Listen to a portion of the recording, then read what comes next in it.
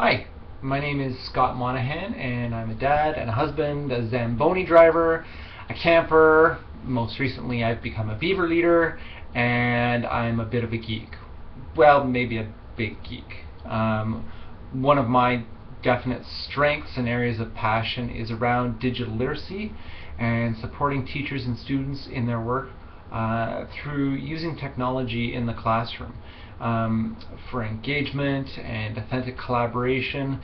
And I mean real collaboration, where teachers become co-learners with their students, and teachers work with teachers in an authentic, multidimensional sense.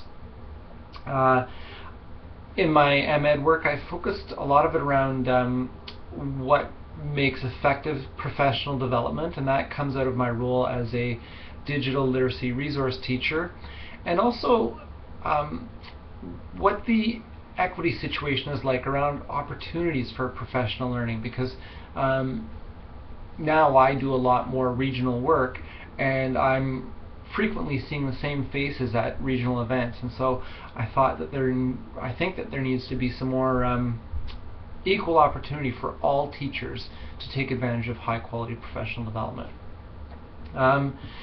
In terms of my needs as a learner, I really like to be authentically engaged in what I'm doing. I like opportunities for problem solving.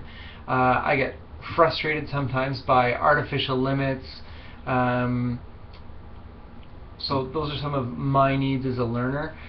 In terms of my own literacies, I think that, while I've got some strong digital skills, and I think I've got an environmental literacy that is fairly strong, my artistic literacies maybe are not where I'd like them. I think I appreciate those things and love to explore them. But I think sometimes I'm better at connecting them with technology and helping people share those things and highlight their own artistic literacies. So that's some of my strengths and needs. If I couldn't fail and somebody gave me a few $1,000,000, I would love to open a school in a place like Temagami, if I could get really good internet, high-speed internet, and I'd hire teachers to teach in the areas that they're passionate about.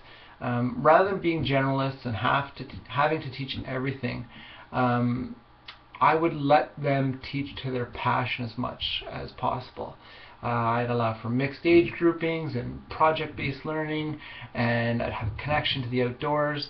And I'd love to see what that would look like. And it would also be, of course, accessible to all students, but maybe perhaps allowing for a strong First Nations population to take advantage of some of those kinds of opportunities that they may not always have the best chance at. So that's a little bit about me as an introduction, and I'm looking forward to reading, watching, exploring all of yours. So thanks a lot, and we'll see you through the course.